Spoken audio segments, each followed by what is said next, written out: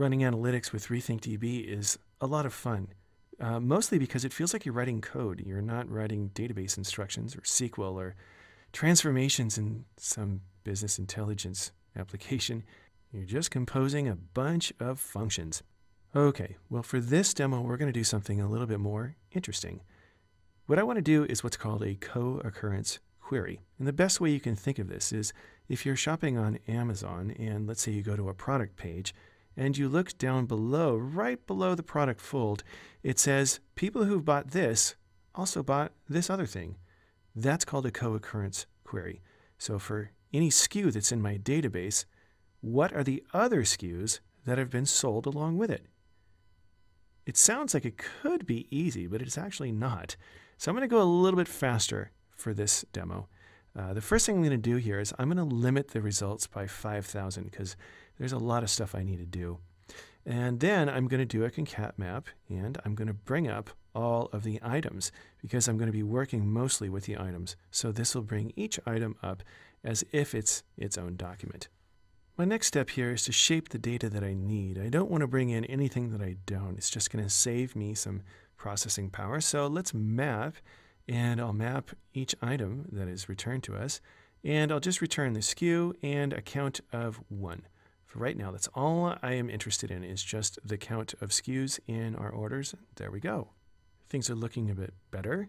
Now let's group by ID. This is the critical piece. I want to group all of the albums sold by an order ID. That is going to give me the roll-up that I want to see because remember, none of these counts make any sense unless I do it in the context of an individual invoice. Okay, so now that I've done that, let's ungroup and then run a filter. Now I need to ungroup to run a filter because I need to filter the actual array. I don't want to filter the group, that won't work. So here, I now have all the invoices that have album 10 as one of the items. I now have all the data that I need, and this is good news. What I don't need is I don't need that invoice information. I don't need the grouping. So let's get rid of the grouping. I just want to work with a reduction. Since I used ungroup above, I'm just working with a simple object with 2 keys, group and reduction. Reduction being an array. That means I can use concat map with it.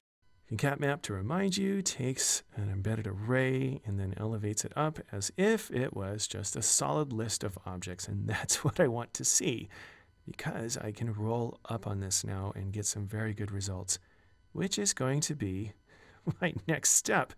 Let's group again, this time by SKU. And here we have another grouped stream. And now I can use one of RethinkDB's convenience reduction functions.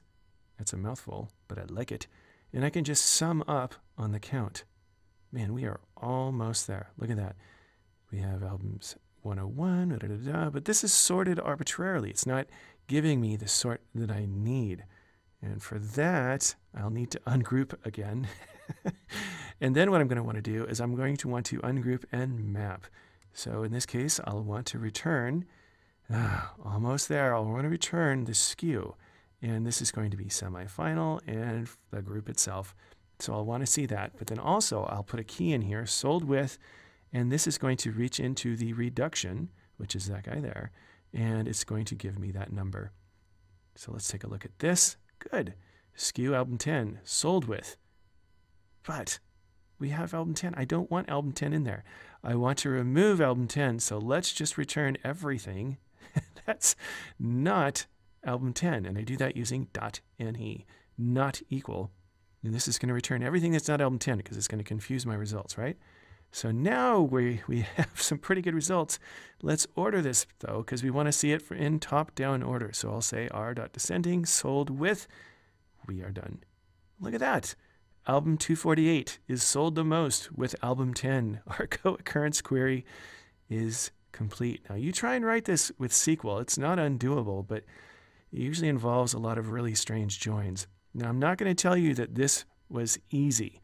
However, the thing, as I keep saying with RethinkDB, is as you start writing this and you get to know these things, it becomes rather simple to figure out what you need to do next. If you know what concat map does, you know what ungroup, what filter does, what map does, you can start throwing these things together, chaining them together to get the results that you want to see.